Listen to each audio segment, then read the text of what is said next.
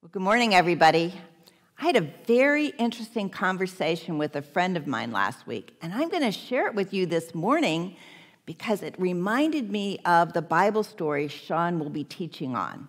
I was taking a walk with my friend, Principal Judy, and she started talking about a tricky situation at school. I was like all ears.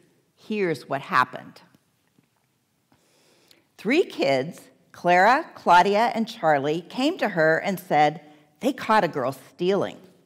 They were in the classroom waiting for class to begin when they saw her, Hazel, reach into someone's backpack, not her own, and take out some money.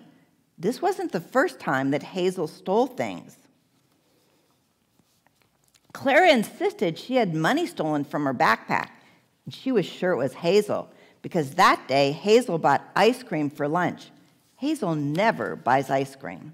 And Claudia knew that Hazel had taken her purple hair scrunchie because she couldn't find it. And the next day she saw Hazel with one. Shocked, the kids didn't know what to do. Should they confront her? No, they couldn't do that. She was mean and cruel and a liar. She would never admit that she stole the money. Should they tell the teacher? They didn't think the teacher would believe them, because the teacher seems to really like Hazel, in spite of her loud, scratchy voice and her dirty, sloppy clothes. Finally, after much discussion, they decided the best person to go to was the principal, Miss Judy. Miss Judy would believe them and do the right thing. After all, stealing is breaking one of the 10 Commandments, and they are in the Bible, and Miss Judy goes to church. When the kids went to Miss Judy's office, she said she would need to bring Hazel in too, and then they could tell Hazel what they saw.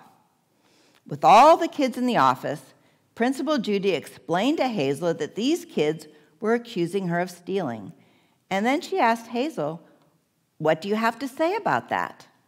As soon as Miss Judy said that, Claudia said, "Well, we don't care what she has to say, because all 3 of us saw her take money out of John's backpack." And then Clara said, "With our own eyes we saw her. She's a stealer and a liar. Principal Judy, we care about what you think." Well, Charlie piped in, "So what are you going to do about it, Principal Judy?"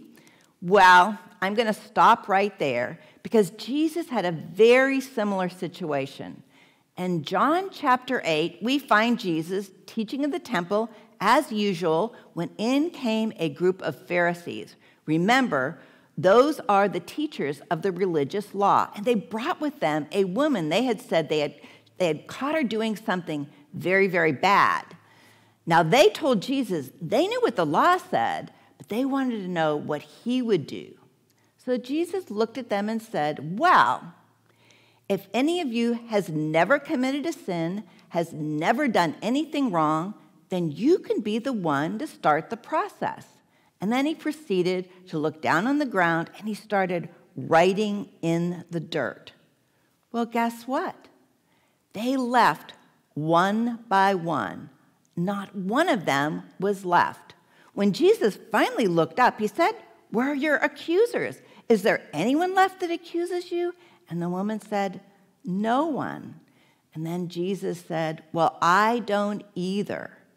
But go now and don't sin or do anything wrong again." So let's go back to our story and find out what happens with Hazel. Now, if you remember, we left her in the office with Principal Judy and the kids. Miss Judy said to the kids, "Before I answer you, I want you to think about something. Have any of you ever taken something that doesn't belong to you? Maybe something from your brother or sister, or pencils or crayons from the school, or even something from a store. If you have, I think you should walk out of my office, because you are guilty of stealing too. I'll wait while you think about it." At that point, all the kids left the office except Hazel. The whole time, Hazel had kept her head down. She never looked at the kids or Miss Judy. And then Miss Judy said, "Hazel, look up. All the kids are gone. There's no one left that accuses you."